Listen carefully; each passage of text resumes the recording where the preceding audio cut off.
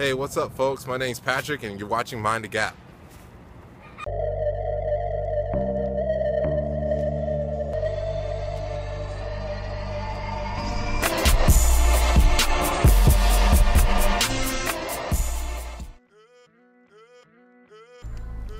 Like 4 years. I started when I came to Japan. Kind of needed something to kind of pass my time besides video games. About 4.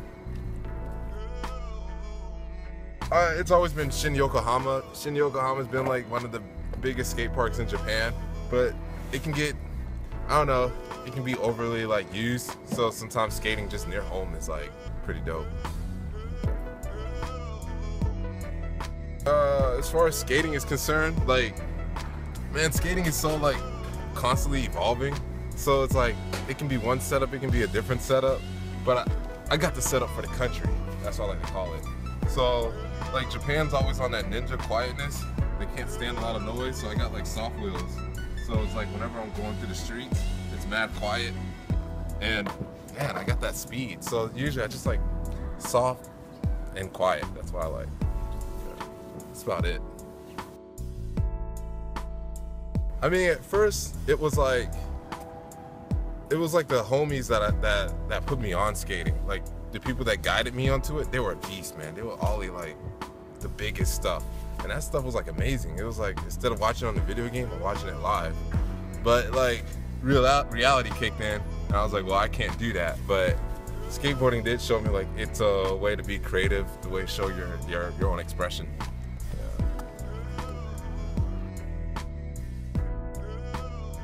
It kind of connects in one way. Like when you see another boarder on the street, you're just like, oh yeah, he skates too. But there's so many different like skateboarders out there. I feel like in a way, it's not a community. It's more like just seeing another stranger on the street.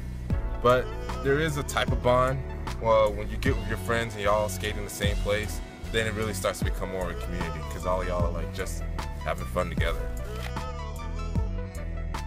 I guess I have a hobby of drawing. I like doing like little, I don't know, imagine like a 4-year-old trying to draw like a magnificent type of landscape. I like drawing like that. It kind of helps, I don't know, it's just another way to, another outlet to kind of throw my creativity to.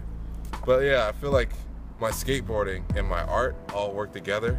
So it's like whatever that happens in my skateboarding, kind of put it in my artwork. Yeah, that's about it. Art, it's just one of those things that was a natural gift. I just had it, didn't know what to do with it. I mean, I remember being in class and like I'm drawing like these masterpieces and everybody was like, dang Pat, that's so cool. Like, where did you learn how to draw? I was like, I have this since day one, but I don't know what to do with it. It's like you kind of get bored of it because you had it for the rest of your life. I keep it really simple, man. Like a lot of people here at the university I go to, they use all these like weird names. I just need a pack of crayons. Shoot, just give me a pencil. I'll make a Mona Lisa out of that. Yeah, pretty much. So.